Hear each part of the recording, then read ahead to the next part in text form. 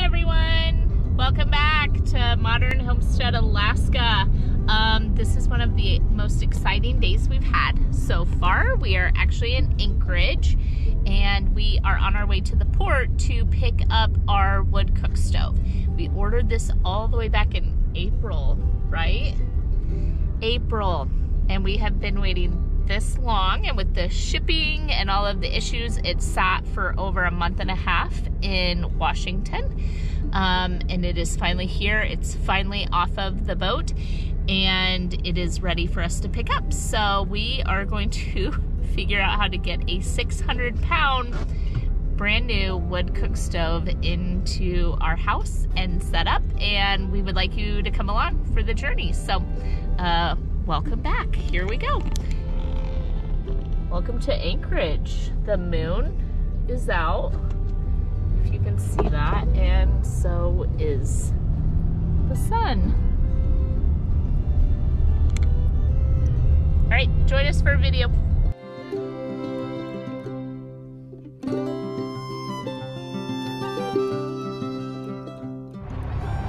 Okay, so we're here. You go to a shipping yard. It's full of tractor trailers, and then we gave them our sheet, and then they're in there getting our item. We're gonna put it in the back of the truck, and then we're gonna go through it and make sure there's no damage. So if you ever have something shipped this far, at least you have an idea of what to expect. This is our first time, so we weren't 100% sure exactly what we were.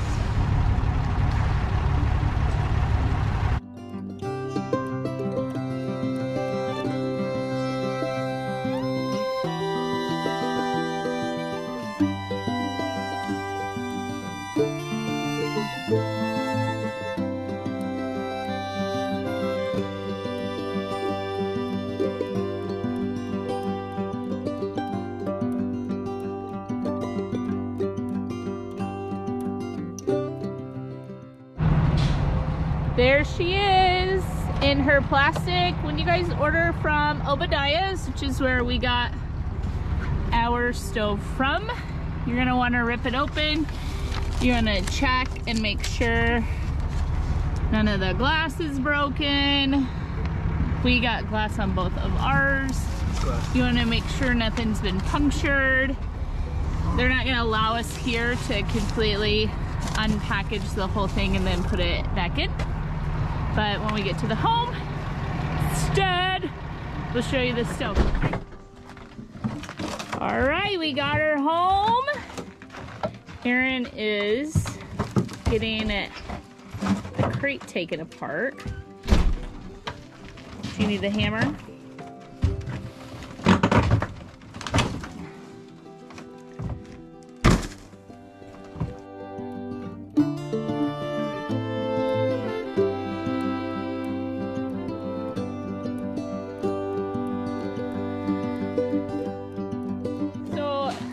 The warming oven and the backsplash come on top of your JA Roby, the way that it's packaged. So we are going to take apart as much of the stove as we can to lessen the weight to get it into the house.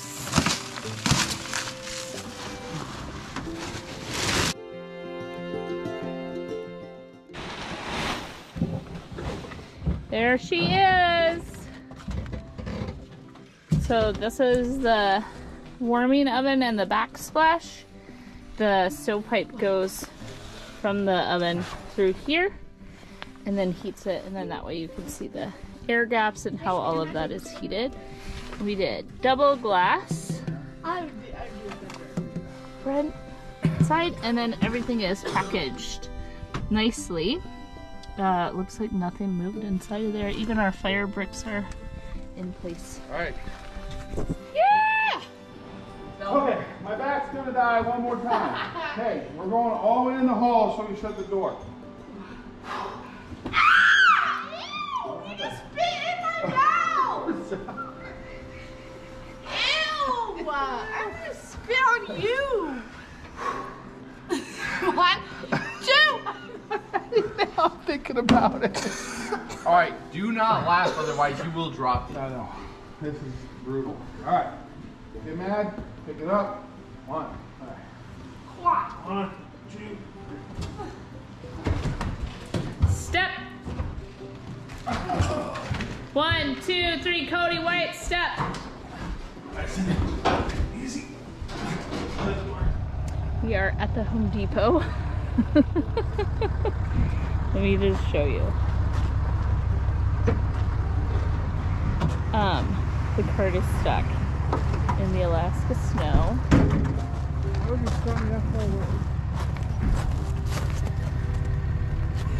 So much tile.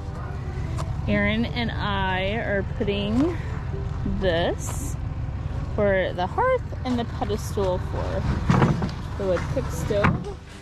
Okay, so here we are in the area that the wood cook stove is actually going to go in, and I know that I've shown you this on previous videos, so you can look back on some of them.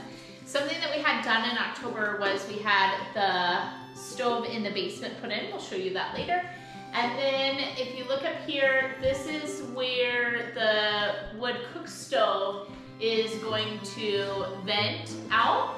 It has gone through the attic, and everything on the roof and through the attic is all done. There's triple wall pipe up there. It is an insulated pipe, so we could run it through that area. The house wasn't originally designed for a stove like this, so we moved this wall, we put in this wall, we added this whole area here in order to have this wood cook stove be a centerpiece from when you enter into the home, and it also is centrally located for heating the home. Aaron and Caleb already did the underlayment. There's lots of tiling videos if you want to know how underlayment works. And then what we're going to do in this large of a space, even though the stove is not this big, what we don't want to happen is when we open the stove, some sparks come out, things like that. It would burn the wood laminate or vinyl type of flooring that we have down. So this is actually going to be tile. I wanted more of a look of like concrete and the black and the natural elements. And so we have a stone type of porcelain tile here. It has some texture to it, it's colored throughout, but it is the color concrete, which is what I was looking for. This is made in the USA, and it is a 12 by 24 tile. So it will go down here. The second thing that we have to build is when the wood cook stove came, it is much shorter than we expected. My husband and I agreed, tell people how tall you are when we watch all these wood cooking videos and stuff on YouTube. He is 6'4", I am 5'8". I am the shortest person in our family, so when you see the kitchen cabinets, they finish at 40 inches. So we are actually having to build a pedestal to go under the wood cook stove on top of this in order to lift the cook stove up enough that it is actually something comfortable for me to cook on. So right now we're gonna get to laying the first set of tile, then we're gonna build the pedestal, and we are going to set this wood cook stove.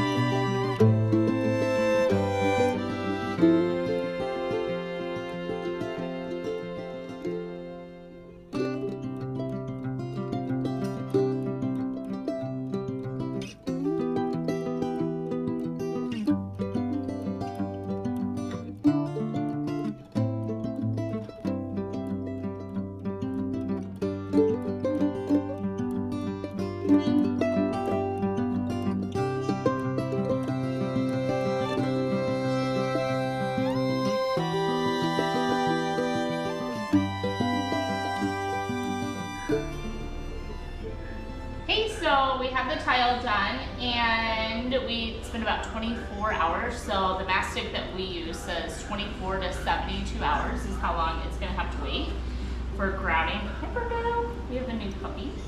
Say hi. I use a pre-mixed grout.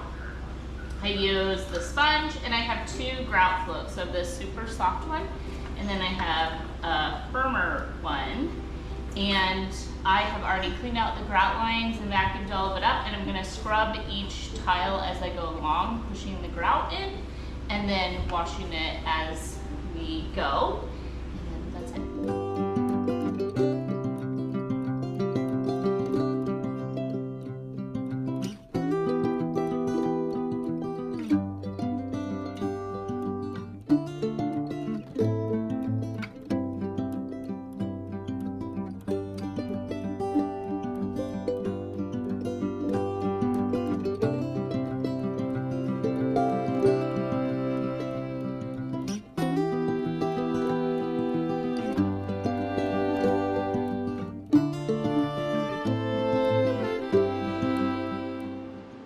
Okay, so I have the grouting finished.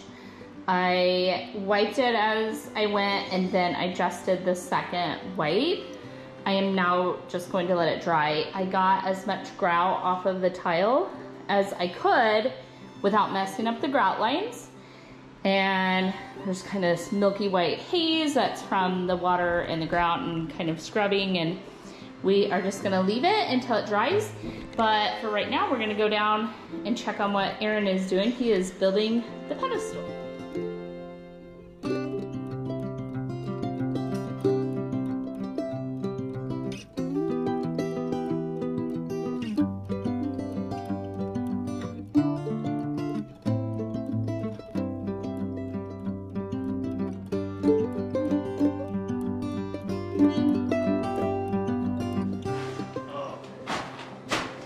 Actually, show me what's underneath it, Caleb.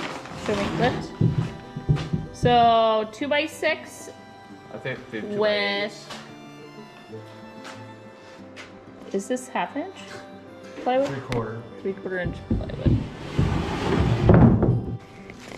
So we needed the stove to come up how many inches? About 6. And then a 2x6 is not actually 6 inches. It is how many? 5.5. Then this is 3/4. Quarter. Huh? This is 3/4. And this is. This is a 1/4 inch. So we have a total of what now? 6.5. What do we have now? 6.5 inches? Without the tile. Without the tile. So then when we do the tile, we're about 7 inches total. Square over there. Good enough. And then these are backer on. They're not like Gotta build it drywall for tall people around here. I know. How disappointed were you in the height of the stove? I was duped.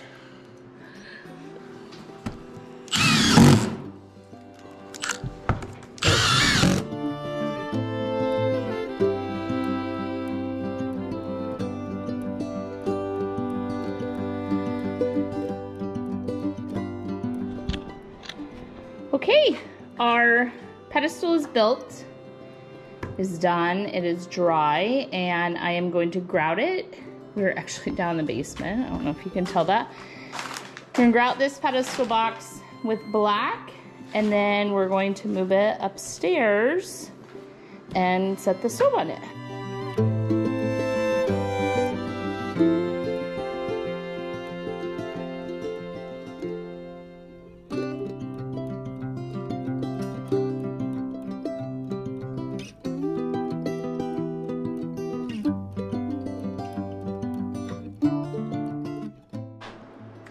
Okay, so I am done with the grout, and I need to let it sit for a couple of hours and then clean the haze and everything that's left. You see, like, I don't know how well you can see it, but all of this is just grime and grit and the chemicals that are in the grout that are kind of popping up. But the grout is in there. It's kind of a charcoal black to match the black box. And hopefully it'll all just kind of fade away when we get it up there. We just picked up all of the double wall pipe and the extensions and everything that is going to go with the stove. Now this big guy and and I are on our way to a company called All Steel, and they roll the steel for what will essentially be like the heat shields around the stove. This particular stove doesn't actually need the heat shields, but the design of the house and the look and what we're going for will use this beautiful steel. So we're gonna go pick that out and have that made, and we'll keep you guys updated. And then when we get home, he is going to put the pipe in, and we are going to have our first fire tonight. What do you think we cook for the first time on the new stove? Comment below. Say hi. What's going on? So we have all of the stovepipe, and we are going to connect it through there. Okay, so the stovepipe comes out of the stove here. This adapter makes it to where we're not doing single wall pipe, but double. This one has been poked out, and Aaron is actually...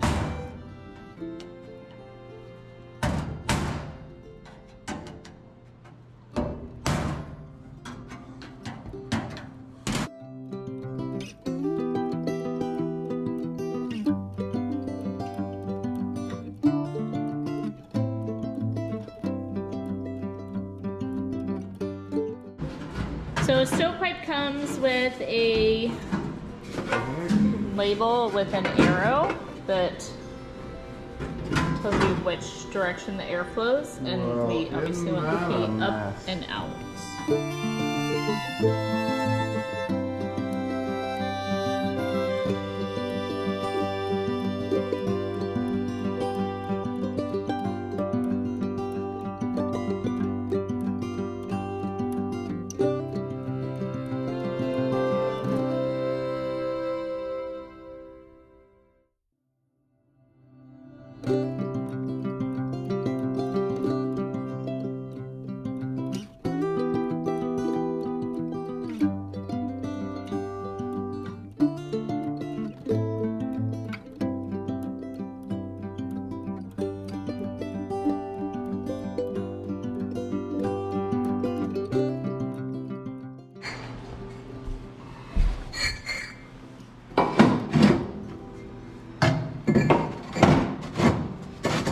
Okay, give me the little G, the little square one.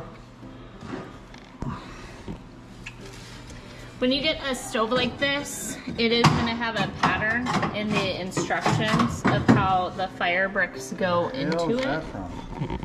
Can I break that off? Now give me 2 blocks.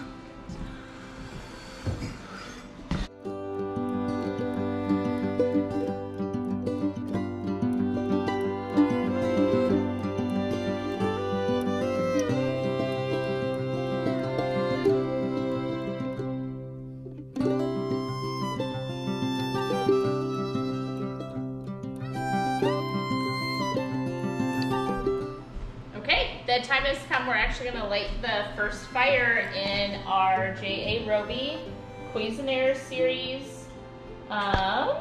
So what we're going to do is actually start a really small fire. We're going to let it burn down into some coals, and we're going to slowly add some wood into it. So the goal with this is it's going to burn off the paint and the chemicals and all of those things. So we can't actually use it to cook with until we've been burning with it for about 24 hours. So let's start the first fire.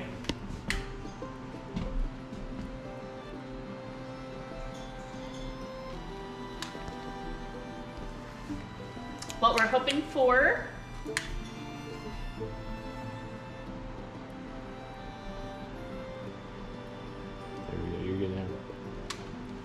So on this side here is the damper control, and this is the oven control that's on the stove. So right now it is in the closed position, meaning that the smoke is going to come across here and up out of the stovepipe. If this were in the opposite position, the smoke would go around the oven, heating the oven, which is not what our goal is. this damper to the side on this series is completely open right now.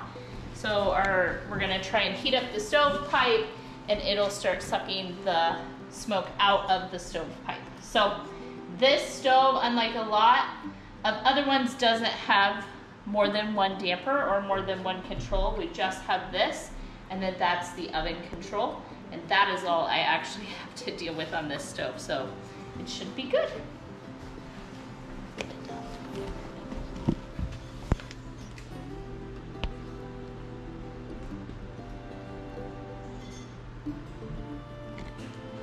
Good morning, everyone. Thanks for staying all the way to the end. If you liked this video, would you go ahead and leave me a comment telling me your thoughts, and then give us a thumbs up and subscribe to our page. If you are interested in seeing how we got this custom wall built and the other things we have going on the homestead, go ahead and follow along, ring the bell so that you get notifications when we post new videos.